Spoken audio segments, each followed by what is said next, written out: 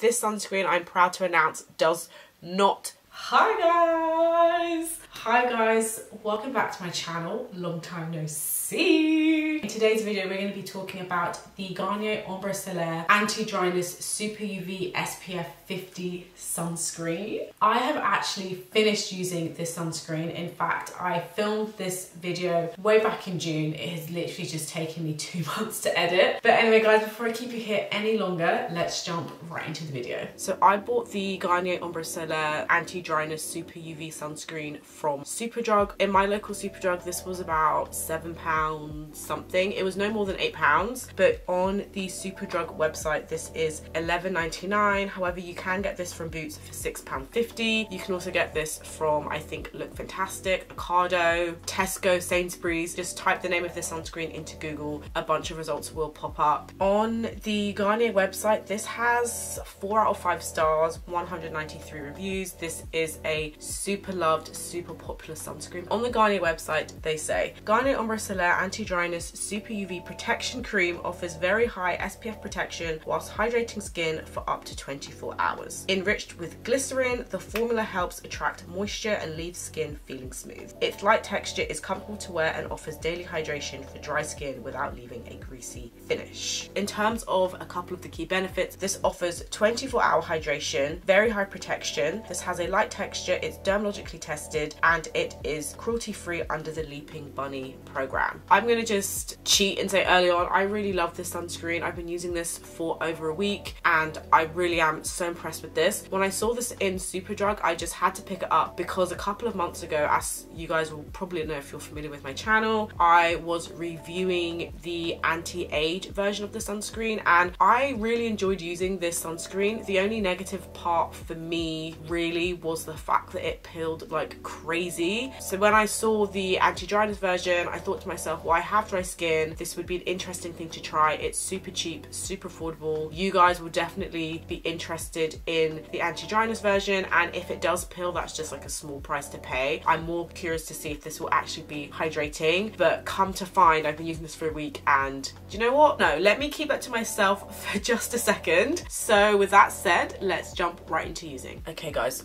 where to start? I love this sunscreen. I think this sunscreen is incredible. It's amazing. If you have dry skin, you are going to love this sunscreen because it is so hydrating. It is so like thick and juicy, but not in a horrible thick uncomfortable way that you feel like your pores are clogging or being clogged or anything like that. Your skin doesn't feel like overwhelmed with product on it, but it is nice and thick enough that you don't get dry throughout the day. This past week has been ridiculously hot in London. Yesterday it was 33 degrees in London yesterday, absolutely mad. And on Wednesday I went to Ascot. I went to Ascot on Wednesday. It was incredibly hot. I was wearing makeup, I was out in the sun. I personally think that this has been the best week to test out sunscreen because it has been so ridiculously hot and I have spent so much time outside, so I know that it holds up well in the heat. Reapplication in the heat when it's like hot and you're sweaty and it's muggy outside is fine. Your face doesn't feel clogged or like it can't breathe. Your skin is still feeling hydrated and moisturized throughout the day. You still have a nice healthy glow. Your makeup still looks fresh throughout the day. This sunscreen really is just so amazing. And the biggest thing that I love about this sunscreen, that was also one of my biggest concerns about the sunscreen, is pilling. This sunscreen, I'm proud to announce, does not pill. The first day I used this, I was putting it on and I was like, okay Alice, this thing could pill. I hope you're ready for it to pill. And I waited, I was rubbing it on my face. I waited literally the whole day and not a single scrap of pilling. For the last 7 or 8 days I'm wearing the sunscreen and I have not pilled once, and that has been with me wearing moisturizer underneath this. I've worn this with moisturizer and without moisturizer just to see how it works, to see how hydrating it is, and I've not pilled at all. So if you were looking for a cheap, affordable, pill-free sunscreen for dry skin, you really cannot go wrong with this anti-dryness Super UV sunscreen. It gives you this nice kind of glow. To be fair, this is bordering on greasy and sweaty. I know they did say that this is a non-greasy formula, but I think this is like teetering on the edge of being a bit too much, but I personally love it. It comes out so thick and like globulary that I'm feel like I'm probably wearing about 3 fingers technically, but this is what you get from 2 full fingers of sunscreen. So if you don't like this level of glow, then just be warned that this is kind of what you will look like. That's the day I'm sat right in front of a window and there's lots of sun coming on me, so that could be why I'm looking more juicy and glowy than normal.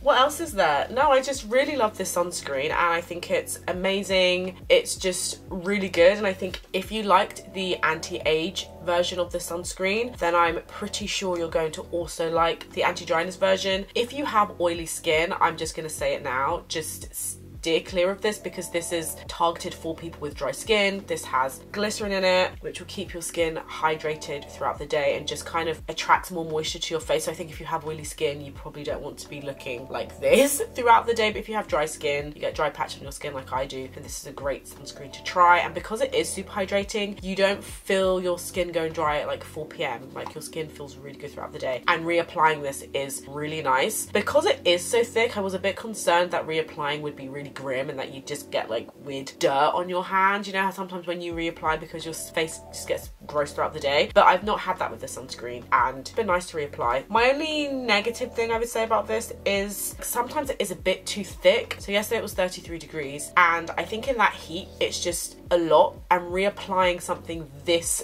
thick in 33-degree heat, it's not the nicest feeling. So I know I said this doesn't feel clogging on the face, and it doesn't, but when you're reapplying sunscreen in that kind of heat, it does take a moment for you to stabilize and be like, okay, am I actually okay? Because it's just a bit thick, teeny tiny bit thick, and I think it can be a bit overwhelming at times. But that is really the only negative thing that I have to say about this. You will also see that unlike the last couple of sunscreens that I have been trying, so I'm talking about the Image skincare sunscreen, the Carbon Theory sunscreen, my hairline, my brows, everything is just completely normal. So if you are dark skinned like me, or you have darker hair and you find that some sunscreens just kind of sit in your hairline, they sit on your brows, they sit on your like sideburns, I don't know, this sunscreen does not do that. It does take a bit of time and a bit more effort to rub in, but it's well worth it, and it's not something that I mind that much because I know that my hairline will be normal and I don't have to wait for this to settle in. As soon as it's rubbed in and I'm good to go, which I really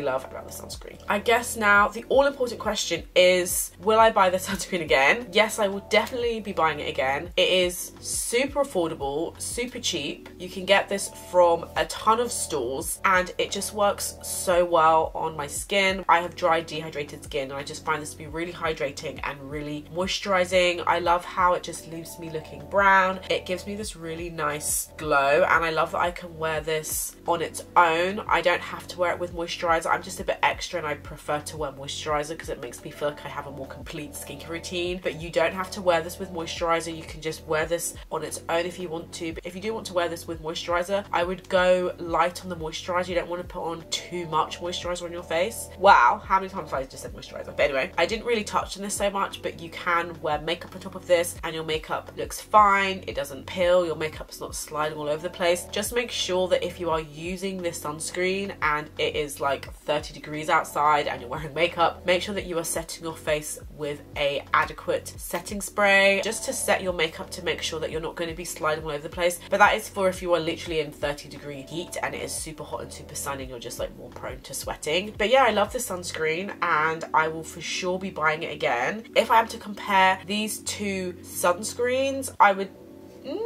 I think I prefer the anti-dryness just because it doesn't peel, but that aside, these two are pretty good sunscreens. So if you have tried out this anti-age version, you will probably, I'm 99% sure that you'll like the anti-dryness version just because they're very similar to each other and they both feel good on the face. Okay guys, that is all from me in today's video. I hope you found it useful. If you have tried this anti-dryness sunscreen, please do comment down below. Let me and everybody else know your thoughts on it. Did you love it? Did you hate it? Do you have dry skin, oily skin? Do you recommend it to other people? Tell me all the things down below. I would love to know. If you've not tried it, comment down below and let me know if you are looking forward to trying it, if it's on your sunscreen wish list. And yeah, thank you again so much for watching. Don't forget to give this video a big thumbs up, and in the meantime, I'll see you guys in my next video. Bye guys. Mwah.